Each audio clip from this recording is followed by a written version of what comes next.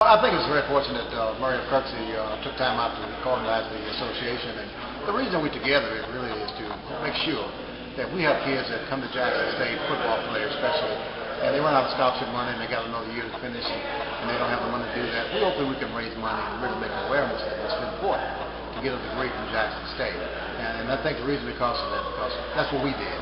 We not only played football here for 4 years, but once we left here with a degree, and it helped me a lot. Because when I went to Baltimore and played for the Baltimore coach, there wasn't a lot of pressure on me to just, I want to make the team, I want to play.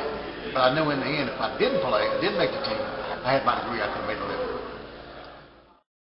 I realized we had so many great football players until we started looking through the players through the years.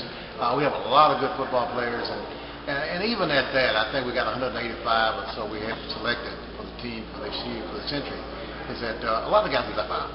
It's just so many football players we've been blessed at Jackson State to have. And it's exciting for me to be part of that, to be one of those guys and realize that I was here for 4 years and I'll be in that group of 100 players.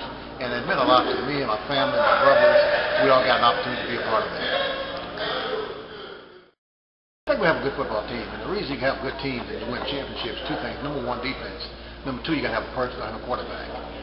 Casey Terrio is a great quarterback. He's proved that last year. So I think we got an excellent chance to have an outstanding year. Although we can't go to the playoff this year, I think that the kids are going to dedicate this year to really realize this is a 100-year anniversary of Jackson State football. So I think they're going to put all their efforts out.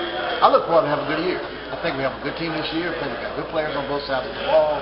We got good passing attack. We got a good defense. With all of that, I think we got a chance to win it this year. I saw Casey Terrio the first game we played Delta State, and I could see how he can read defenses. He's a real accurate passer, accurate pass on the run. He's probably going to go down as one of the best quarterbacks that Jackson State have had. And that's saying a lot because we had some great quarterbacks here.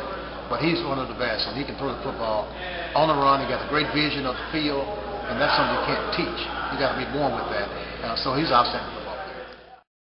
I think we got great wide receivers, Willie Richardson's coming back. I saw the other day he's coming back. Our receivers are good receivers. One thing I like about the receivers we got at Jackson State, they kept the tradition going. They can catch the football. They got good speed. They all can catch the ball, and I think that's a plus.